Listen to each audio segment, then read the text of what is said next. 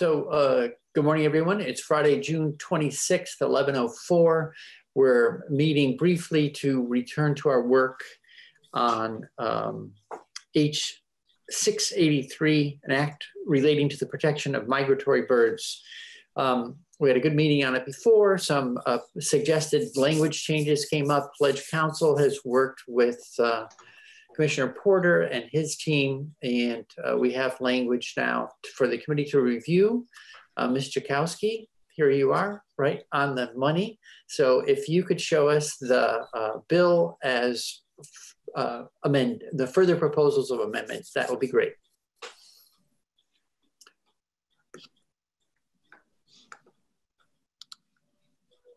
And since I didn't say this, since we started up, not all our 926 work will be post-break for anyone who's tuning in, perhaps to look at issues related to 926, H926. Thank you. Okay, so Ms. Jakowski. Good morning. Good morning. I'm guessing it's screen sharing time. Here we go. Okay, so I haven't been here yet with you on H.683, but you did talk about it on Monday. So there were some suggestions made on Monday by the Department of Fish and Wildlife, and Jude has posted on your website for today discussion amendments made based on those suggestions. So hang on one second, please. And maybe just to pause, because the proposer really of the amendment was the department. And Commissioner Porter, if you could just say briefly to remind people what the goal of was making the amendments, please. Certainly, thank you, Mr. Chair. There are really two goals here, two amendments with two purposes. In the first amendment, we suggest listing out the species covered by the Federal Migratory Bird Treaty Act for protection. That will allow the continued management of certain species that may be invasive or problematic without being in violation of this bill, and provides protections, obviously, for those species covered by the MBTA. The second amendment was to suggest striking the enforcement line at the very end of the bill, which stipulated what section of the enforcement would come under. That leaves us with the ability to do varied enforcement depending on the significance and severity of the impact, and to do everything from a ticket through the Judicial Bureau in minor cases to more significant enforcement, our enforcement statutes. So those are really our goals in requesting these amendments. Yep, thanks. Thank you. So Ms. Jakowski, can you take, let's do a couple of things here. So there's a strikeout in lines 11, 12. Is that new or was that already there? That's new. It might make sense if I talked to you about the original language first. Sure. So H.683, as it came over from the House, first started with a finding section, but then was two sections of statute. So first was adding the provisions regarding incidental take to the existing statute 4902. So as was discussed on Monday, the Federal Migratory Bird Treaty Act has a number of provisions that protect birds listed in the act from being taken, bought, sold, or transported. And so Vermont statute currently covers the existing Federal Migratory Bird Act. We have our own state provisions, but recently the federal government decided to stop enforcing incidental take. So our statute didn't ever directly discuss incidental take. So in order to fill the hole that was left by the federal government, subsection B was added to 4902. So bird harm or death that results from human activity, where the intent was not to harm or kill the bird, but where bird harm or death was direct and foreseeable result of the activity is prohibited. And nothing in this section shall require the department to implement a new program. So we're not talking about intentionally taking birds. We're not talking about activity that would normally be covered by the hunting regulations. We're talking about other types of conduct where it is foreseeable that birds will die based on the conduct, but that's not the purpose of the conduct. Okay. And I think the conversation we had before was that could involve anything from having a lagoon next to a well drilling facility, and that lagoon would be toxic and kill birds that landed in it, or it could be that you repainted a bridge during chimney swift nesting period and destroyed nests. So with the latter being much more likely in Vermont than the former. I think those were the two examples we talked about. Right, and so as the commissioner just pointed out, as drafted, as it came over from the House, it just says bird harm or death, and it doesn't reference migratory bird harm or death. And the reason that this is phrased this way, and I agree, referencing the Migratory Bird Act makes sense, is 4902 is a very old statute, and it establishes a general prohibition on taking any wild birds. So its provisions are slightly more broad than the Migratory Bird Treaty Act. However, in that existing language, the prohibition can be overridden by additional statutes, rules of the board, or commissioner. So it establishes a general prohibition on taking any birds unless there are statutes and rules of the board or the commissioner that allow for it.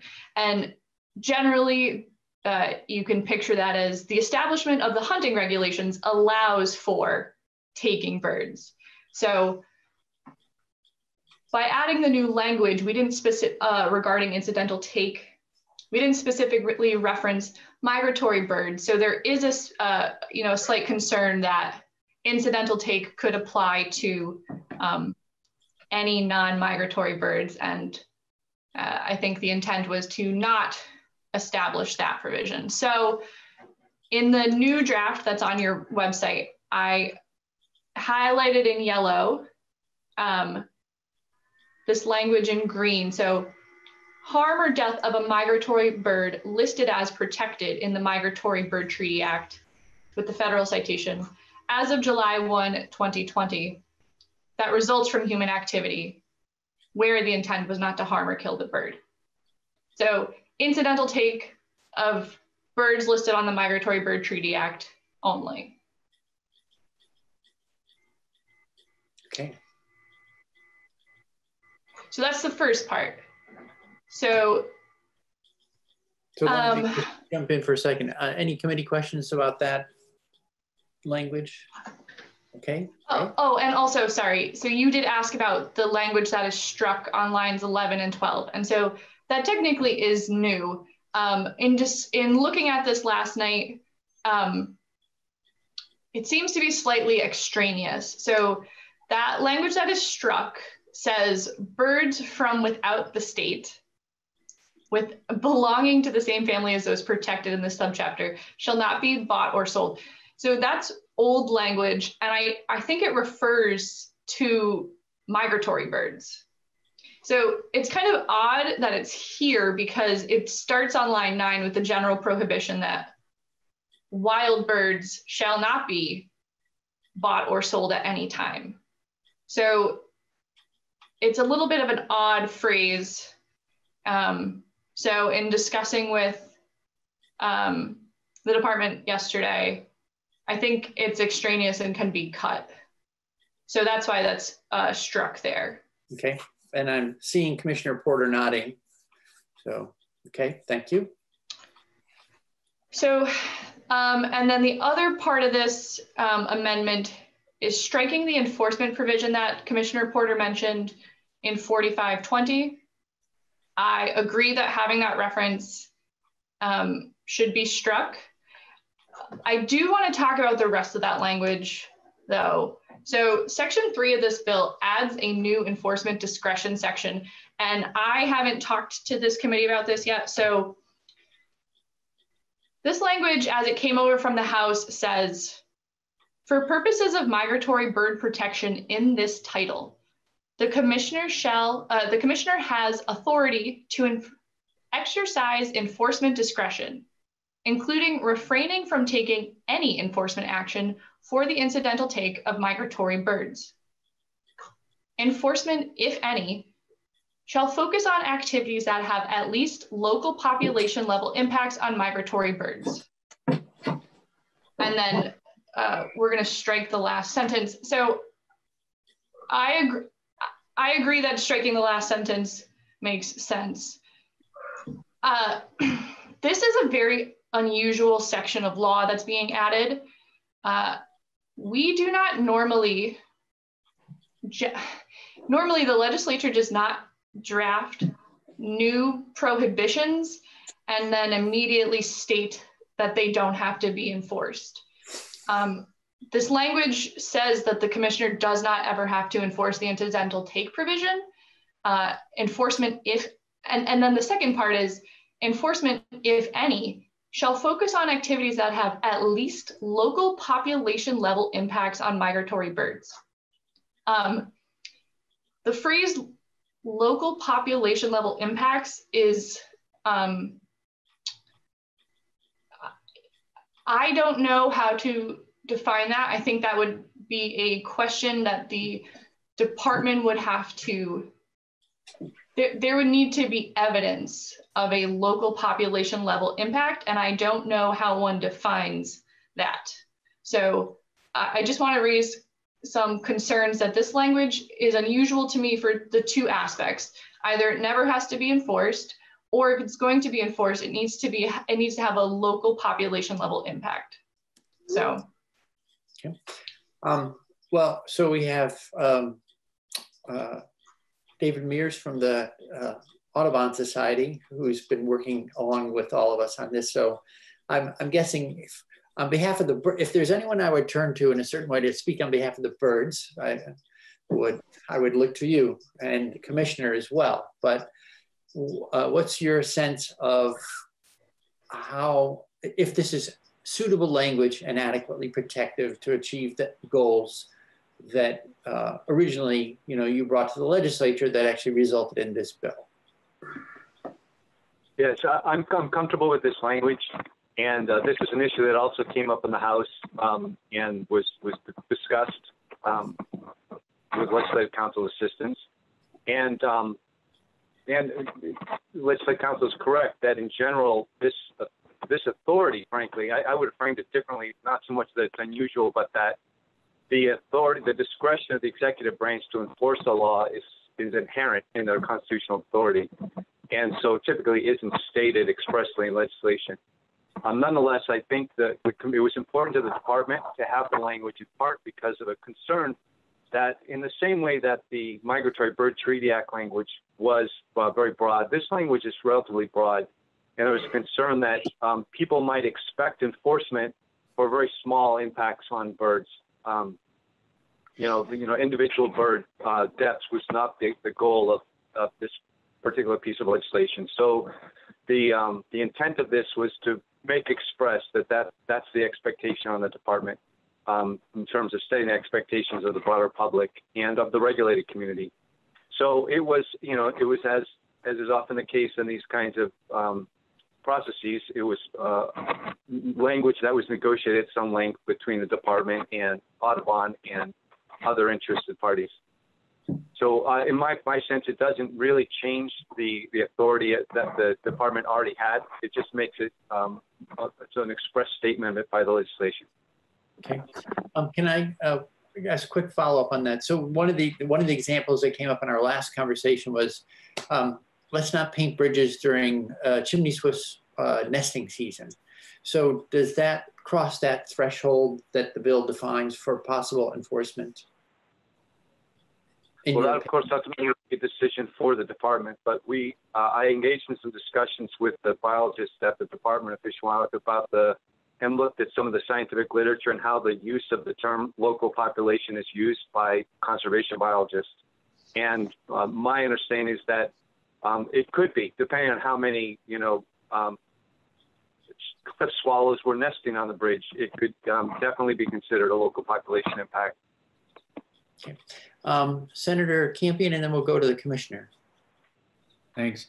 David, so I guess I'm wondering, should there be more specificity, more guidelines for the department around this in terms of, I know we couldn't get to, and I'm sure the commissioner will have something to say about this also, and it would be hard to put a number on there, but is there a way to give more specificity, more guidance to the department, or is that just not feasible? It's certainly feasible. I think it runs against some of the practical challenges, as you know, in environmental statutes, of trying to figure out where do you, particularly for biological matters like this, where do you draw the line between what's a significant impact and what's not significant? And ultimately, the use of a scientific phrase, local population level, seemed like the closest thing that would be likely to not constrain the department's judgment. And it does, of course, rely, on a level of trust in the department to behave professionally. And if they didn't, I would expect that we might be back before the legislature to seek more clarity. But on the front end, it seems to us a reasonable way to approach this, given our experience with the way the department has worked in this arena in the past, which has been a very pragmatic approach to kind of bridging the gap between people who might be concerned about individual bird deaths versus those who are more focused on the ecological impacts. So I certainly wouldn't oppose in the longer term, taking a closer look at it. But given where we are in the process, this is an important step forward, and I'd support going forward with this language as it's written. So I guess my follow-up would be for you, Mr. Chair. I do have a follow-up question. If this is going to be on the floor today, but if it's not on the floor until we get back, I can hold my question. Well, originally, our last meeting was so cordial and productive. I thought we were looking at some, just a little adjusting of language in order to bring greater clarity to a shared sense of intent. And so I did actually think we would reasonably vote the bill out today, because we weren't going to go into any new territory. But, as the longer the discussion goes, the closer we get to my sensing that this might not be ready to vote out today. So I guess my follow-up question would be, maybe Ledge Council or Mr. Mears or maybe the commissioner just take us through what the steps would look like procedurally if somebody had a complaint, if somebody had a concern that maybe this was, that there was a violation. Ellen, is that something you could do? So if all of a sudden, back to the chair's question about swallows, if somebody raised a concern, goes to the commissioner's office, if they feel as though it's been, again, this is no reflection at all on our commissioner or his office, but just bear with me for a moment. If they ignored it, if they just felt as though it didn't warrant, and there was a disagreement, what happens next? I could see this playing out on the floor. Well, can I amend Senator Campion's question? I would add a piece, what happens first? So how do you make that decision about the bridge? And then if there is no enforcement, then, and someone says, well, I think you should have, how would that get resolved? So this new section is giving, and I agree with David Mears' assessment that it's stating the inherent authority, but this is giving the commissioner enforcement discretion. So a complaint would be made to the commissioner through the department, and then the commissioner would have discretion to determine if there was a local population level impact on migratory birds. So then if there was they found that there was no impact on a local population level, they would not need to pursue action. So, okay, so I'm just trying to get a sense if there's a disagreement between the department and an individual who feels that there indeed has been a local population impact on migratory birds, what happens? So let's go to Commissioner Porter and ask Sure. him to walk through how he would respond to this. Sure. If I could, Mr. Chair, and I know you're on a tight time frame here, but if I could, I would just step back for a second and say, for the purpose of context, my department is very involved, and I think it's fair to say professionally, accurately, but aggressively involved in regulatory matters and regulation of development of all kinds around the state. I think that there was quite a bit of concern that when this bill was first brought forward from the regulated community and the development community, that this would virtually close down any ability to, if this applied to single birds, to individual birds, that it would virtually close down various sectors of development and industrial activity. David, who did a very good job of representing our conversations and the evolution of this bill a few minutes ago, and I worked with those folks to reassure them that indeed our intent here is to protect the populations, even local populations of birds, and not individual members of species. And I think that this language is a result of that. To get to the meat of your question here, it will be to the professional judgment of a biologist or an ecologist if there's a population level impact to birds that is foreseeable, was foreseeable, and a direct result. And it will be up to law enforcement wardens and our attorney to determine if there is a case that can be made and defended there. And I think that our history as a department, I think, will make the case better than I can, that when there are those activities, we do and will engage either in the regulatory end on the front end or in enforcement at the back end if necessary. I think what you risk in trying to move away from this local population standard is a real and legitimate concern by those who come under our regulation, that this could go so far as to prohibit people from allowing their cats to go outside, which, you know, Senator Campy and I might think that's a good statute to pass, but I think that would encounter quite a bit of resistance. And so this language negotiated on the House side among various parties and supported by the House committee, I think, is an attempt to make it clear that what we're talking about is impacts to local populations in the judgment of scientists within my department. I am very much looking forward to the Porter-Campion amendment having to do with house cats, which I'm sure will be our greatest legacy. The cat supporters will be coming out in droves against the senator. In answer to your question, what would happen if somebody disagreed? The fact is, this provision gives the commissioner broad authority to determine whether there should be enforcement or not. But the fact remains that the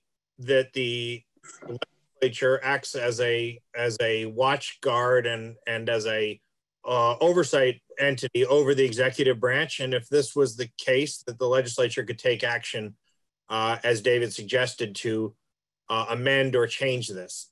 The fact of the matter is that I agree. I do not think that this authority to exercise enforcement discretion does anything more really than lay out the inherent authority of the executive branch.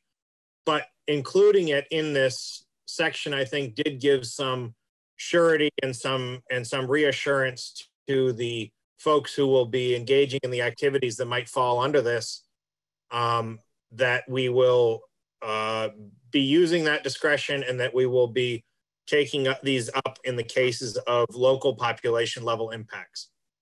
Practically, to get to the chair's question, I think in practice what this will mean is that we will give guidance to municipalities, businesses, and others in how to avoid these impacts, as we already do.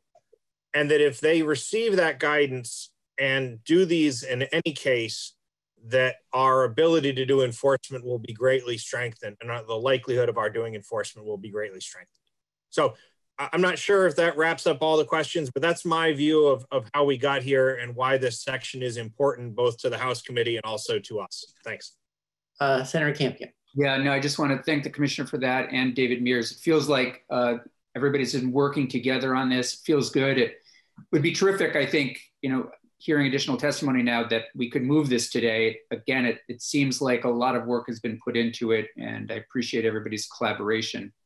Yeah. Thank you. Thank you. We've been dipping in and out of this bill for several weeks, and if there are no further questions or concerns, Chair would welcome a motion to amend the bill. So moved, Mr. Chair. Okay. So we've lost our shared screen. So let me make sure, Ms. Tchaikovsky, if I cite draft number 1.1, timestamped 6/26/2020, 9:17 a.m., is that the most current amendment to H.683? Yes. Okay, thank you. So then to clarify Senator Campion's motion, it would be to amend the bill as cited in that document I just referenced.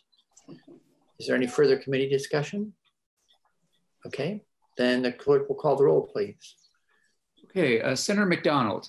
Yes. Senator Parent. Yes. I'm sorry? Yes. Thanks. Senator Rogers. Senator Campion, yes. Senator Bray. Yes. Thank you. 401. Okay, and now we'd be looking for a motion to vote out favorably H.683 as so amended. So moved. Thank you, Senator McDonald. Any further discussion on that question? Okay, with that, I would ask the clerk to call the roll again, please. Senator McDonald. Yes. Senator Parent. Yes. Senator Rogers. Senator Campion, yes. Senator Bray. Yes. Okay. Would any member of the committee, cat owning or not, like to report the bill? Seeing no takers at the moment, I'd be happy to do so. What's that? Senator Campion wants to do it. I'm happy. I'm happy to do it. Okay. Thank you. Yeah. So you be the reporter. If you can send those documents, both the underlying bill and the amendment, on to the Senate Secretary, there's a chance we might catch the last wave of legislation, given that I think the 100-year-old Migratory Bird Protection Act is something that I'd say Vermonters would wholeheartedly stand behind, supporting. So, final request: Ms. Tchaikovsky could just send me with those documents. I would appreciate it. Right, and given the timing, if you would just forward them right on to the Senate Secretary, that would be great, because yes, I will do that. That's right. We're on the floor at noon. At noon, exactly. So I appreciate everyone working on this. Thank you for the improvements and clarity that we got to in the end, and look forward to moving this forward. It seems like a very fitting last meeting for the Natural Resources Committee to have prior to our quote unquote summer break, whatever that means. We'll all learn. So if there's no further business for the committee, then I would move that we adjourn.